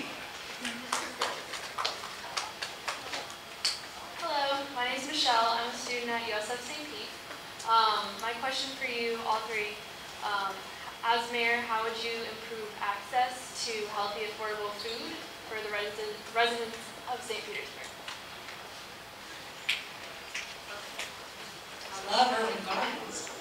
Actually, I'm not saying that really in fun, because I think part of the issue that we have to look at is having more locally grown food. I am concerned about the genetically modified seeds that Monsanto is producing and everything else that's going on in our grocery stores. The long times for transporting fruits and vegetables across not just state lines, but country lines. And I think we really have to look at having more locally grown fruits and vegetables, and I think putting into place whatever ordinances are necessary to encourage that would be helpful. You know, it's a business, and a grocer is entitled to charge whatever the market will bear. We are a free market system. To the extent that we can make it more affordable for our downtown businesses to operate, because there are higher costs, then I would be in favor of adjusting, for example, bus schedules so that more customers can come by. And that I think could potentially be something that can be used with whatever grocery store goes into Cold Sweet Basin. Thank you for the question, Michelle. And you have somebody right behind you, actually, almost, who's an incredible champion on this issue. Penny has been really leading the charge when it comes to community gardens. And I think that's something that I'd love to see happening with greater frequency around the city, along with farmers markets. But we also want to be looking at co-ops. And I know the People's Budget Review is one of the things that they talked about, is the power of co-ops, where people are invested in the success of that store, and you don't have at risk like we had with Schmiege when you have co-ops. You've got people who are really looking out for the community because they own what's happening there. So I think there's some things that we can do, and I'm really excited about the opportunity to really grow that industry sense. Running out of time here, I get excited.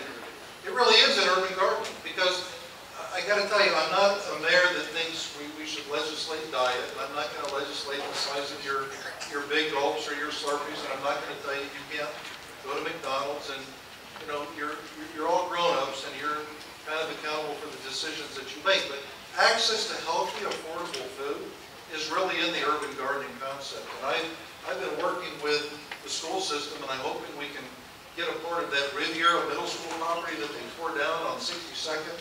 Because it's huge acreage. Why can't we allow people to farm that? I am a huge supporter in the urban gardens. We can, and as I've said, we can provide the reclaimed water if it's suitable, or the mulch, all the mulch you can use and things like that, because I think that is a tremendous resource, and it really brings people together. That's the access. I mean, it's kind of my program. I'm thinking, you know, it's the DIG program. Dirt is gold, and it really is. So I think that gives people access to healthy, affordable food. Good evening, I'm Jeff Copeland. Just to kind of reiterate,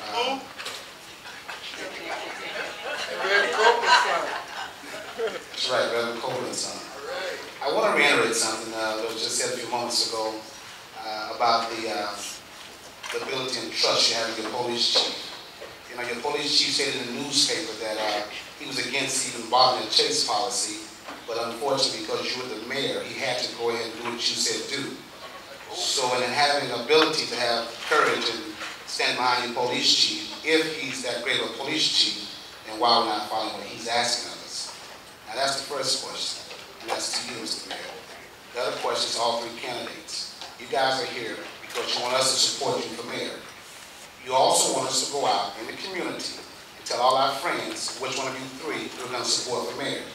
What I want to know is, for our community, what are you going to do, and who did you support in the last presidential election?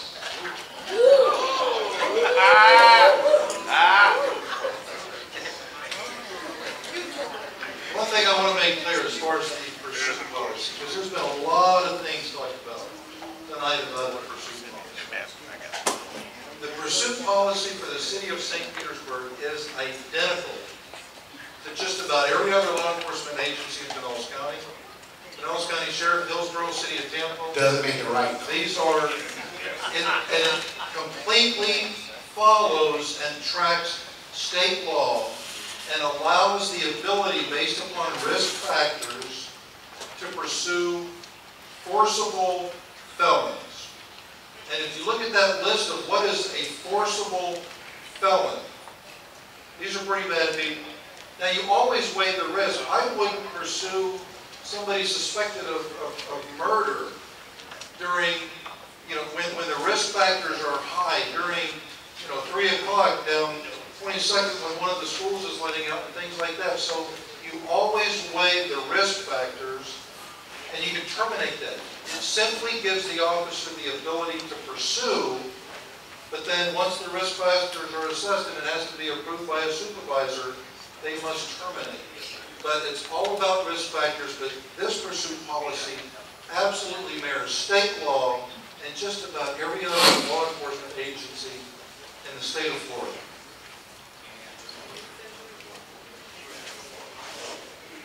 Last question. Just the last answer to the last question, because you two are not the mayor, so you can't control the chase policy. No, you're right. I won't. Not yet. I will do that.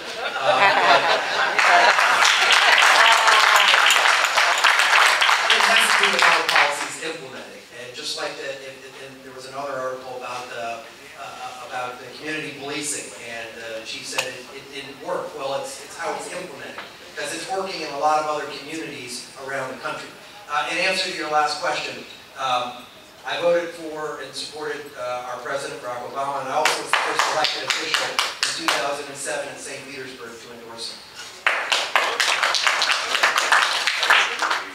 You all may recall the last time I ran and I was opposed to the chase policy, and this is precisely why. We've seen more property damage and personal injury as a result of this. And I don't think anybody's life is worth a stolen purse.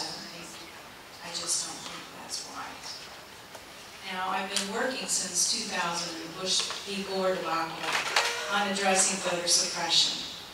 And I have been working with a group of statewide attorneys to look at what's going on, what the legislature is doing in order to ensure access to the polls. And so I have been at precincts doing poll watching and canvassing boards to ensure that you have the right to vote. I supported Barack Obama, and I was at the precinct from 6:30 in the morning till 8:30 in the evening, making sure that those votes were all tabulated and reported correctly. I think it's important, and I'm standing by you on that.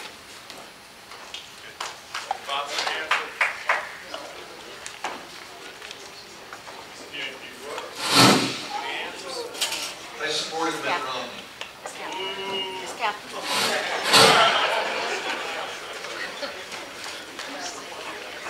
As we prepare for the next question, is everyone enjoying the food? So again, we have to thank the hospitality and the kitchen crew and SIU for providing the food.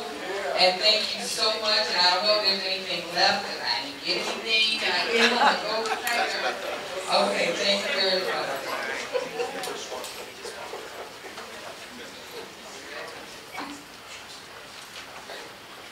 Next question. Okay, Winnie Foster, Sojourner Truth Center, and I was just going to ask this question of Mr. Kreisman, but I decided, depending on what I've heard from the other two, to address it, now that they have less time to answer, to all three. And my question is about the 2020 plan, and what are the ways in which you can see that immediate help would come following the 2020 plan and its 10 points? Everybody look at their flyer. The 10 parts of the 2020 plan are right there. And my question is, the health plan that is on the front of the flyer, lists some of the health disparities that we all know exist in South St. Petersburg, well established. Besides those that are listed, we also have asthma epidemic among our children. And so, how would you see, and I'd like to start with Mr. Kreisman, because I think he is fond of this. How would you see the growing local food movement and alternative energy being able to quickly address the goals of the 2020 plan? Thank you, Winnie. Well, obviously, when it comes to closing the health gap, and what we eat has a big impact on it. When you've got kids who aren't eating healthy foods, naturally grown foods, you have all kinds of risks from childhood diabetes to other obesity issues, and it all has long-term negative implications on these kids. And it also impacts the brain. We can't forget about that when you're not eating healthy, you're not getting good sleep, and it impacts your brain. So having community gardens, having opportunities to eat things other than, this is not a slam on McDonald's or fast food, but things other than fast food has a big impact. Education, we have talked about education, and that's critical. I mean, if we don't start making changes, if St. Petersburg schools continue to be the worst of Pinellas County, nothing's going to change. Kids aren't going to have hope, and the direction they're going to go is we're going to start spending more and more money again on fighting crime and on incarceration. So we have to make changes in those areas.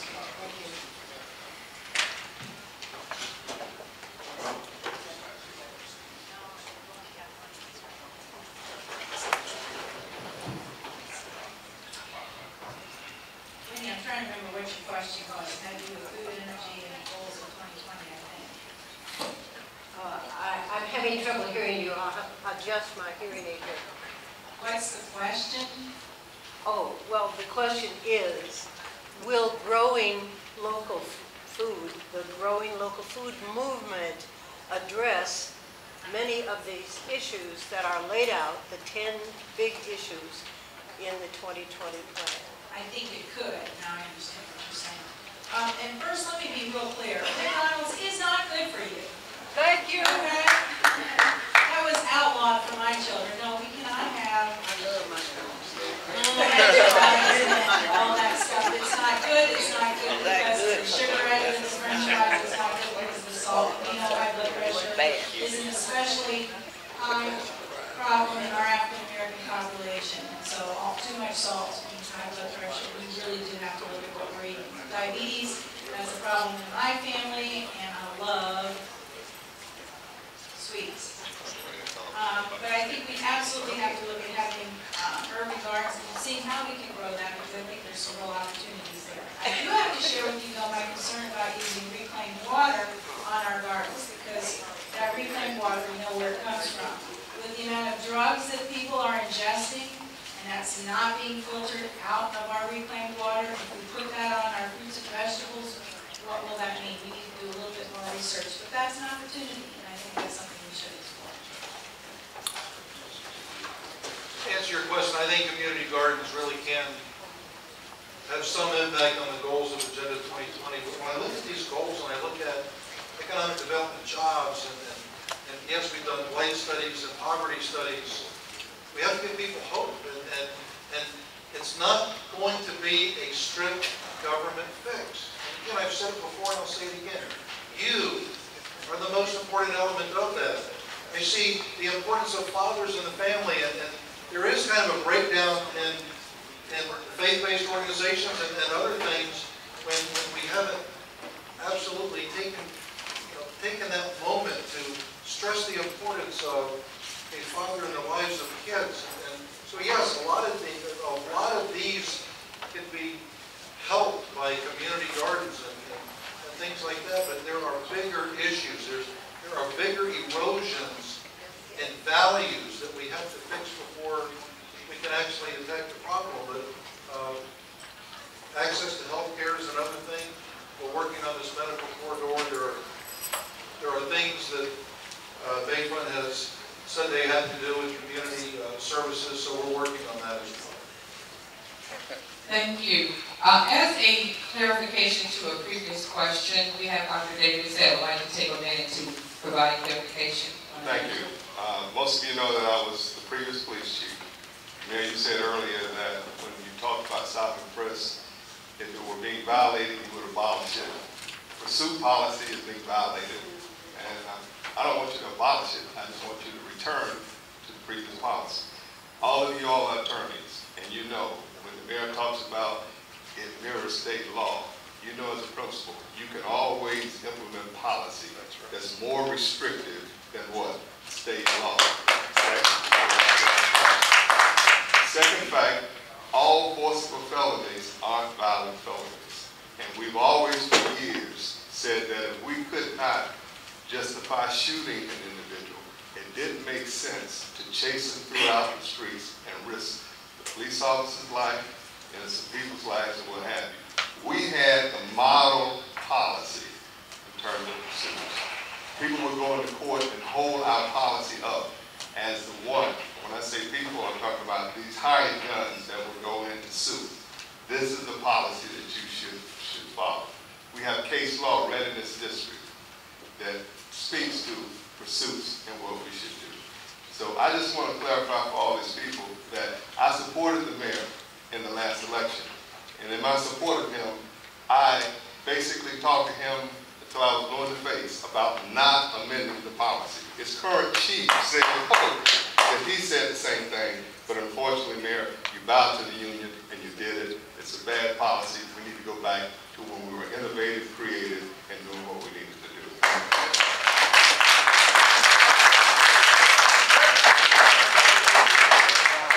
Thank you. We have one more question. Oh, two more. Okay.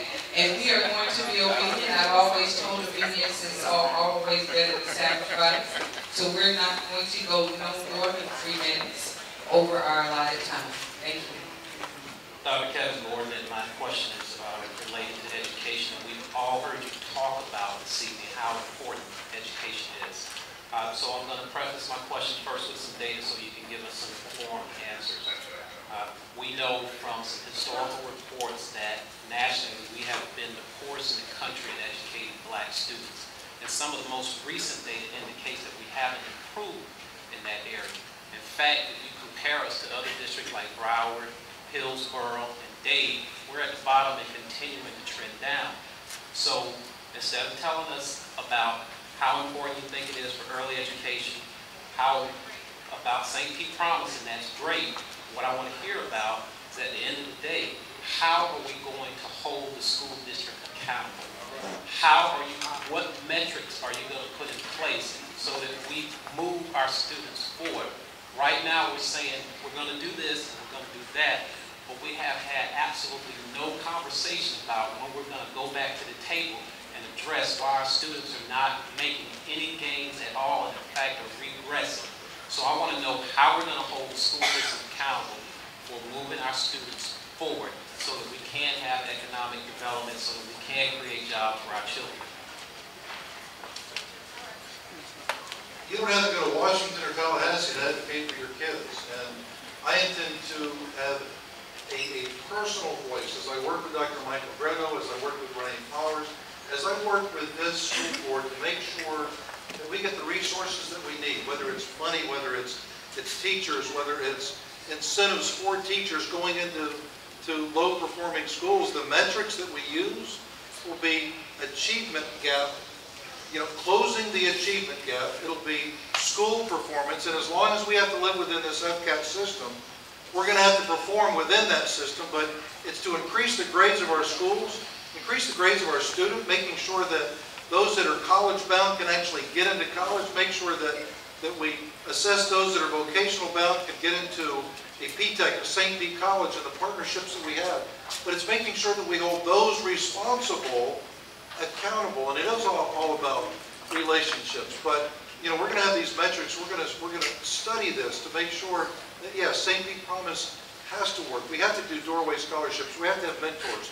But when I was talking to the Gibbs High School teachers before they're going in Melrose Elementary, it's to make sure that the teachers are equipped with the resources that they need to educate your kids.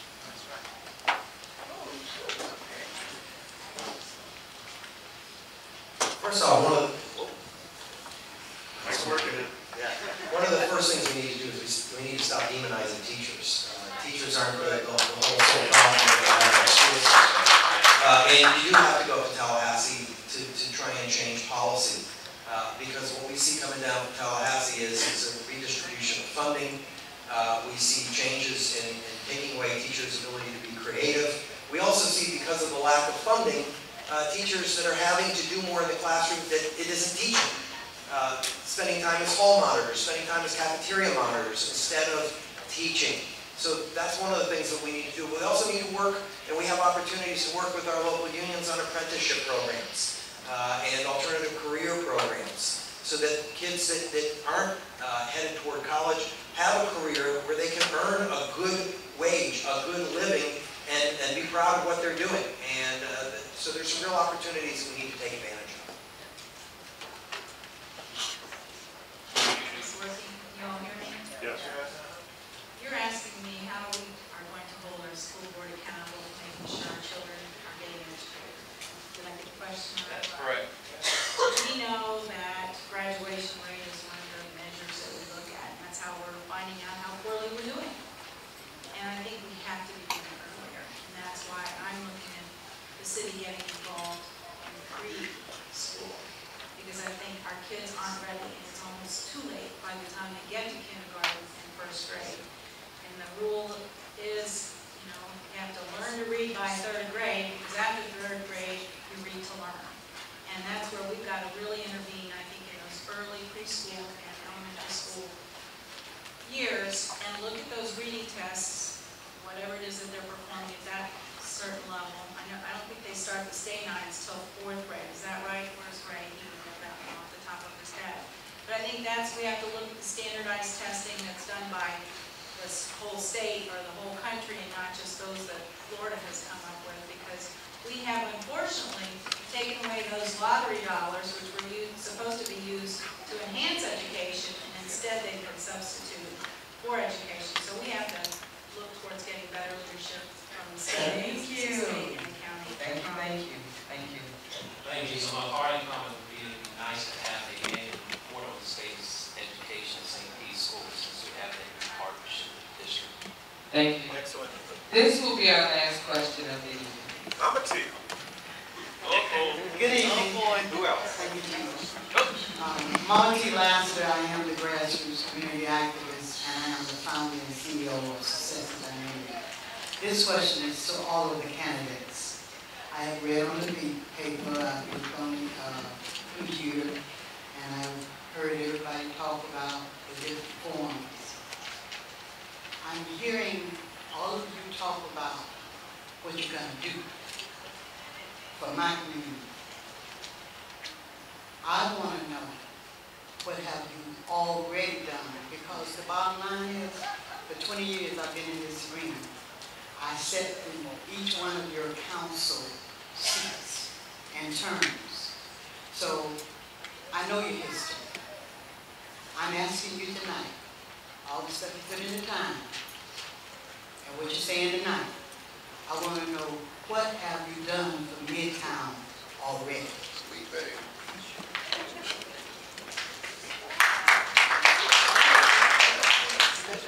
Do you remember when we were fixing up that potato salad at Campbell Park for your fun festival? We had a lot of fun in there. They got our sleeves rolled up and we were chopping potatoes and adding mayonnaise. Wasn't that fun? That's one thing that I've done in helping with the fun day festival. But many of you all know that I started out working in the city. Just kidding.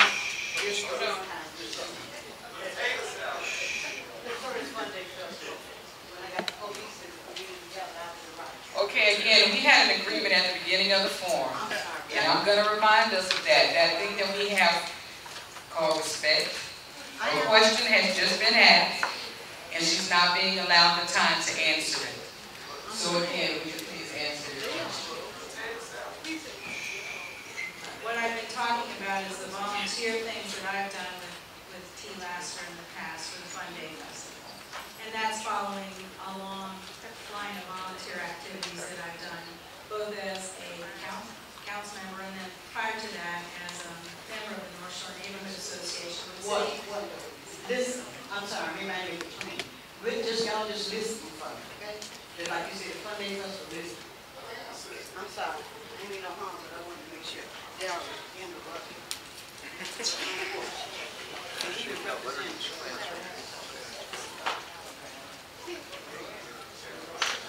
Many of you all know the cornerstone of our city are our neighborhoods. was working to improve our neighborhoods. And based on my experience with North Shore and developing the very first neighborhood association, I was asked by Charles Payne and Tom Tito, come on over here to Bartlett Park and help us develop a neighborhood association. From there, then, I was asked to participate in the city's codes compliance task forces. And we would meet at Leonard Davis and develop those plans that we thought would work the best for the city of St. Pete to bring up our housing stock. At that point in time, in the late 80s and early 90s, we realized that our housing was slipping. So from there, I was asked to sit on a housing roundtable and look at how we spend our CDBG funds and our SHIP funds in order to make sure we have affordable housing. Of course, Paint St. Pete Proud I was a participant on, and more recently, I've been sitting on the Friends of James Weldon Johnson Library branch in order to help with the literacy efforts there, because I do think reading is important and I think kids are important. Thank you.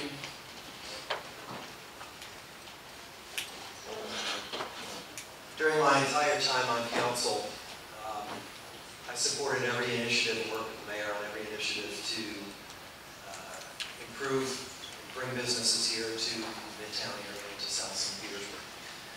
When I left council and went to the state legislature, I fought for voter rights and to expand voter rights so that people had access to the polls. Fought for money to go for affordable housing. Fought for money to go into public education and to try and strengthen our public education and refocus on strengthening our schools locally. And fought against bills that would hurt our local community and prevent us from trying to make the changes and quite frankly from trying to felonize everything. There was a real effort underway to try and make everything a felony. So that's where I spent my efforts, and also lastly to be the voice for the community up in Tallahassee, and speaking from the minority. Well, I too on the city council supported those initiatives, everything from the Mercy Hospital redo to the Tangerine redevelopment to Job Corps to Dome Industrial. All of these things, revival of Jordan Elementary and that historic designation there. But to take it a step further, as mayor, and yes, we did start the Community Law Fest. But as mayor, when you look at the revival of Discover the Deuces, Deuces Live, when you look at the Manhattan Casino with this destination restaurant called Sylvia's actually going in, when you look at this, some of these blight removal and Paris projects going on throughout the community, when you look at a St. Pete College committed to a 45,000 square foot building and helping to negotiate that lease, when sitting down with you in Agenda 2020 working on this community development agency, I don't just come out every 4 years or come in and out of the parts of the city of St. Petersburg that are important. I'm here all the time. Thank you so much. Before I bring Mr. Warren up, who will close out the program, I want to thank you for allowing me to moderate this event, and I must say that you all did such a wonderful job. You behaved, didn't have to applaud yourself. Thank you. And so I hope that before, when you arrived, some of the questions that you had were answered, and that this forum actually served as a viable platform for you in helping you make an intelligent decision in our next mayoral race. Thank you again. So to close out the program, and I must also remind you, make sure you have your voter guide. Please take one with you. I'm going to bring up Brother Warren again to close out the forum. Thank you and have a great evening. Please give a warm round of applause for our beautiful moderators. The results of our straw poll will be published in the Weekly Challenger as well as Power Broker magazine. We're also going to petition the St. Petersburg Times to publish those results as well. So please make sure that you keep an eye out to make sure that your vote tonight was counted to find out the results of how you really felt about these candidates this evening. At this point, we want to close out. Yeah, make sure you see this young man right here. If you still have your strong poll votes, we can get a perfect tally. We can bring up Pastor Sykes one more time just to close us out and have the final word here so we can send everybody off as blessed as they came. And he was behind me. Thanks to the candidates, to the mayor, to all of you who made this night possible. We are grateful once again for our kitchen staff who really, I think, did a wonderful job. We thank the sponsor, our youth, for the food that you had. they provide the funding for it. And we hope y'all got to know the person next to you. We're pretty close here tonight. I want to also say that it's very important that you vote. No matter what you hear, no matter what you say, it will go unnoticed if you do not vote. The other thing I want to say is this. Agenda 2010, along with the people's budget, have come together and worked very hard to develop what could be a total revitalization of the South Side and a final leveling of the playing field. We need you to push every candidate to do more than give lip service, put the money in the community. Our community has, for the time I've been here 25 years, the line has been very clear in terms of when you cross certain streets where economics and all the other improvements end. The time has come when that needs to stop. We don't have to go back to a think tank. The plan is in place. All we need to do is fund it and support it. Also, Thursday night at 6 p.m., September 12th, the people's budget will be meeting again. And they're asking all residents to come. Keep giving your input and feedback so this can truly be a community effort. With that being said, shall we pray? We're grateful once again for allowing us tonight to come together to hear the plans, the promises, and the future that each of these candidates envision for this community. We ask now, God, that your people will hear keenly and understand clearly, and that what they do with their vote will make the right vision come to fruition. We ask that we will not be apathetic, frustrated, or doubtful, so that we will make every effort to let our voices be heard. Bless each of us now, whatever our faith persuasion may be, to continue to let you guide our steps in light our path. For it's in your name we pray.